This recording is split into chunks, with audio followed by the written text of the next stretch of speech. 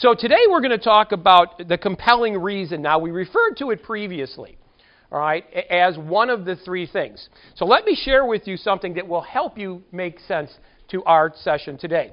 Most people think that most people, play on words, fall into one of two categories in sales. Either they're a prospect or they're a sale, right? So everyone that you talk to, right, that kind of waves their hand a little bit in most people's ideology is a potential sale, or at the very least, they're a prospect.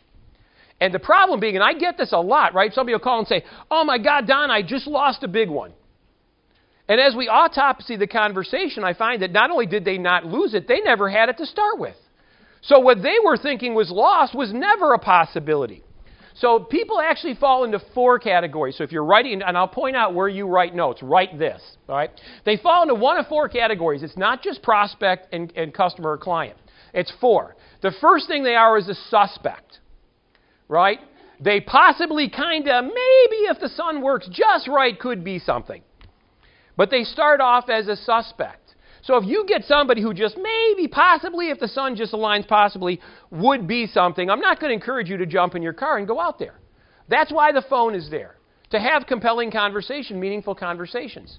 Now, if we realize that that suspect can be helped by our product or service, we move them into the second category, and that is a prospect. Right? So if you think about it, you've got suspect first, you've got prospect second, and assuming that they are qualified, they go into the third category, which is qualified prospect. In order to be qualified, they have to, A, have a compelling reason to buy, number one. Right? They got to have a compelling reason to buy, right? If they've got no compelling reason to buy, it's probably not a good chance we're going to make a sale. They also have to have money, because we're in the money business. Right?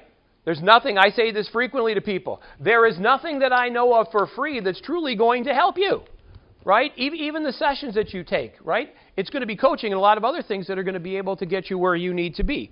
And then finally, assuming that the qualified prospect and you do everything right, then they move to a customer. So there's four places they could be as opposed to prospect or sale. A suspect. The suspect moves to prospect if you can satisfy them, you have a product or service that can help them.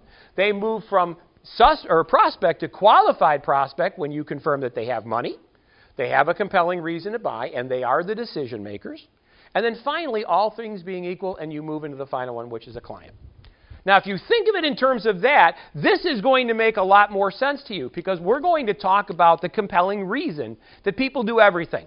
People don't do anything without a compelling reason, especially if it involves money. And there's lots of sales training organizations around the world, and each has different names for it. Sandler, for example, the Sandler selling system calls it pain. They call it pain. Now, it could be real pain. It could be like you go to the dentist or the doctor, it could physically be pain. More times than not, however, it's a level of dissatisfaction from where you are to where you'd like to be.